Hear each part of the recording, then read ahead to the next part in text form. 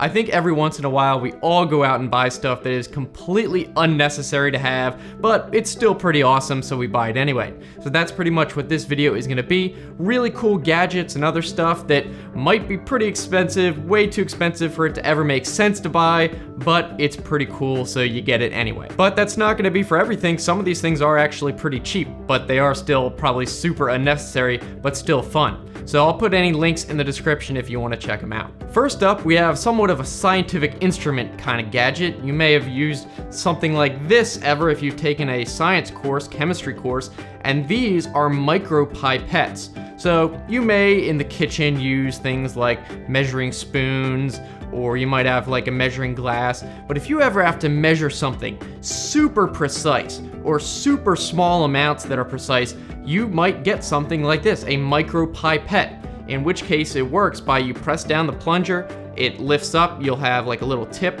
and then it will dispense that exact amount. And there's a couple different ones. This one has a much larger tip, so this one goes up to like 10 milliliters, and this one does 20 microliters, super duper small. These actually are not ridiculously expensive. They're like 50 bucks, and like the video suggests, it's not something you'll probably ever need, but I don't know, maybe if you are into chemistry or something like that, or you come across a situation where, I don't know, you want to mix something with precise amounts, then something like this might really come in handy. Or if you're just a science nerd, then something like this is always just fun to have in general. All right, next up, we have something that I think is pretty darn cool, and it is a radiation detector card. So this is called a rad triage card, and basically it senses radiation and it will tell you if you're ever exposed to any large amounts of radiation. So you can see on this card how it works. It'll show a big bar, and that's basically the measurement. So, and then it will say above it and below it are different colors or shades, and if that middle bar ever changes to one of those colors, you can look at it and say, oh, I must have been exposed to 50 millisieverts or whatever. And then you can also see on the right side, there is an indicator that basically tells you the status of this thing, because they don't last forever. So if the square here ever gets to the same darkness as that bar on the right, it means over time it's been exposed to so much heat that it's probably not gonna work as much anymore, or it just is expired. Now the cool thing about this is obviously it's pretty small and it's enough to fit in your wallet, so you can kind of carry it around, show it off. It's like a cool thing to show off at parties or whatever. It's just an interesting conversation piece. And the numbers on here are again in millisieverts, but these are actually pretty large amounts of radiation. If you get exposed to 50 millisieverts, that's kind of a big deal, because I believe if you get to around 1,000 millisieverts total over the course of your entire life, that could be literally a deadly amount, and it would cause like deadly cancer or something like that at that amount, because radiation exposure is cumulative over your entire life in terms of risk. So unfortunately, if you did have this with you and you see, oh, I was exposed to a deadly amount of radiation, there's not really anything you can do about it, but it would warn you that you have been exposed to that, and I guess you can at least prepare for it and maybe mitigate whatever damage it does ahead of time. This one's also not too expensive. It was only like $20 on Amazon. I would actually not recommend getting it with Prime, because Prime,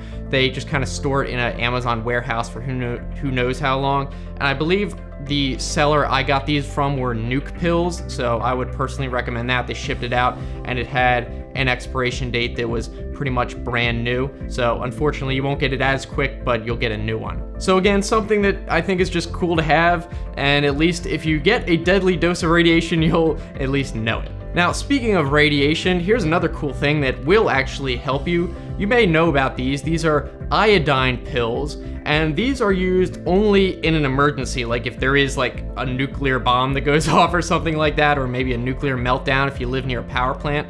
The idea behind this is you take this and it attaches to the thyroid in your body and will block radioactive iodine, which may be part of fallout, or if there's a meltdown, it will produce radioactive iodine, and if that binds in your thyroid, it can cause a ton of damage. So if you take this after there is fallout or something like that, then the radioactive stuff won't stay in your body, so it kind of protects you against that. Again, this is not something you would take every day. You would literally just take this if there was a public service announcement by like an official authority that says you should take these because there is radiation. But they are good to have. Only like 10 bucks for all of these. I think you only need like one of them, and I don't think they expire. Yeah, they expire in like 2022, so they last pretty much forever. Now, this might be pretty obvious, but this would not protect you from the radiation. It literally just protects you from that one aspect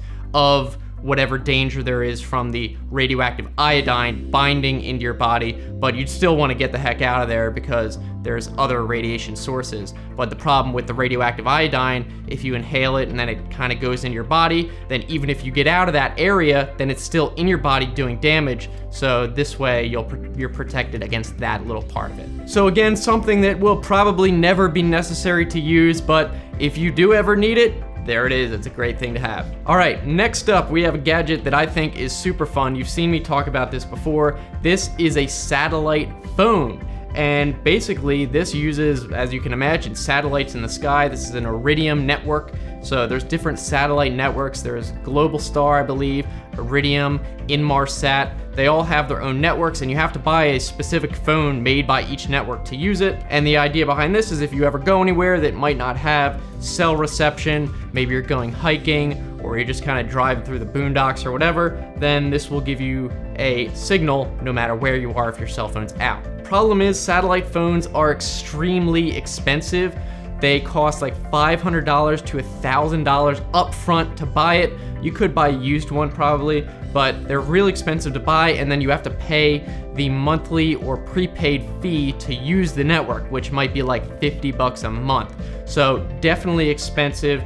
Probably only want to get this if you think you would need it. So again, as the theme of the video goes, almost never will need it, but if you ever do, could be a big deal to have. And I did actually make another video about satellite phones if you want to check that out. I think it's called Should You Get a Satellite Phone? So you can find that, and that should be a good informational video too if you want to learn more. All right, moving on to the next completely unnecessary thing to buy. This is an oxygen tank called Spare Air Escape. Now, Spare Air makes scuba tanks just like this. This is actually the same exact one. They just kind of package it as one called Spare Air Escape.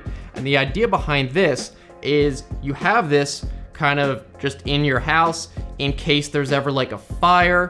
And you know how if there's a fire, then the oxygen goes away pretty darn quickly and you might pass out from smoke inhalation. But with this, you might have a couple minutes of spare air and you can get out of whatever fire, smoke situation you might be in. This thing was really expensive. It was like $350, and it did come with a couple other things like a face mask, a rubber face mask, which I think is just like a swimming mask. So you probably could just buy one of their regular spare air things and it would be the same thing, but you'd probably have to fill it yourself. But in any case, if you are super paranoid about having a fire in your apartment building and you think, oh, I'd never be able to get out in time, then this might be something that would alleviate your fears. You just literally put your mouth on here, start breathing, and the oxygen comes out, and then you can escape with it. All right, moving on, we have one that might not actually be as stupid as it seems up front, and that is a breathalyzer. Now, this is a really legit one that like is used by police departments and stuff. So this was like several $100. So this is definitely extra, you could call it. But they do have some that are pretty legit that are like $100. So probably expect to spend something around there. And that would be one that uses a so-called fuel cell technology that's a lot more accurate. So $100 for one of those. But anyway, you might be wondering, why do I need a breathalyzer or whatever? Or you might think, oh, well, I never drive while drinking anyway, which is good. I never do either. But it might be good if maybe you're having a party or something like that, and maybe someone else decides, oh, I'm good to drive, and you're thinking, I don't think they are, then you could be like, oh, well, here's a way you can find out, and you can kind of prove it to them. It's like, dude, look, you're not okay to drive. You're like way above the legal limit, and then maybe you convince them to just stay and crash at your place or whatever. But on top of that, it doesn't have to be all super serious. You can kind of use it at a party as like a fun thing. Of course, that could get dangerous if people try to gamify it and see who can get the drunkest. So you always want to drink responsibly and maybe not do that, but it's still fun to have, and it's an interesting thing you don't see every day. Now, I know you guys probably want to see a demonstration, so I'll show you guys. Basically, you have this detachable plastic piece on this particular one. It has an auto test, so you just kind of blow into it, and then it'll beep when it's ready and tell you. So let's see. So it beeps, and then it tells you, and of course it says 0.000 because as far as I know, I have not had any alcohol anytime recently. So, but the one you buy might also have other functions like just a binary yes or no alcohol detected and other stuff like that. All right, up next we have one that isn't as unreasonable as you might think, and that is a fountain pen. Yes, fountain pens are still around, and they aren't as expensive as you might think. They actually make like disposable fountain pens, and they work pretty well. Honestly, I actually prefer a lot of times writing with a fountain pen. I think it's nicer to write with, could be just placebo, than a roller ball, but they are pretty nice, and they just have like a little tip and the ink kind of just flows on there, and using capillary action goes onto the paper. The price of these is going to vary widely. You can get like cheap disposable ones for probably like a few dollars, and then they make some that are like hundreds of dollars, just like any other extremely lavish pen you could buy. This is a Lamey Safari. This is kind of like a beginner nice pen, I guess you could call it. It's about $25, and I think this writes really nicely, and of course it is refillable, so you could use this for a long time. So even though it is a pretty expensive pen, if you enjoy writing with it and you find it easier to do signatures and stuff like that, it's more consistent for writing, then $25 might not be as bad as you think. So yeah, if you never used a fountain pen before, I'd think at least get the cheap ones just to see what it's like. Okay, finally we have one that is definitely extremely unnecessary. Even after I bought it, I was like, why do I even have this? But got it for the video.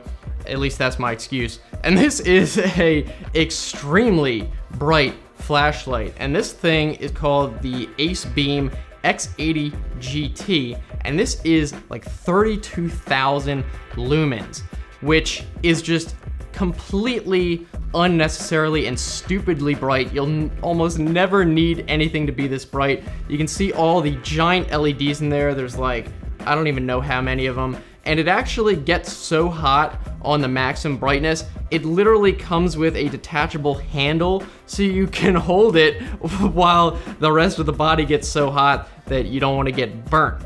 Now, it can only do the maximum brightness on this for about 1 minute, and then it starts to overheat, so it automatically drops down to like, I don't know, 8,000 or 4,000 lumens, which is still insanely bright, and it comes with 4 giant batteries. And this thing is definitely so bright you don't want to look at it on maximum brightness at all. It could literally blind you if you look at it for like straight for a few seconds. And part of the reason this is so unnecessary is the price.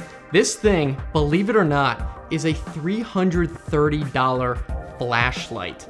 Yes, it's a $300 flashlight, so it is among the brightest ones in the world, but then you're gonna get an extremely high price on there. Believe it or not, there are flashlights that go like $500 or $600. This is not even the most expensive one you can buy, but that's just ridiculous right out of the question. So don't go out spending too much money, guys. I hope you go and enjoy some of my other videos, and until then, be seeing you.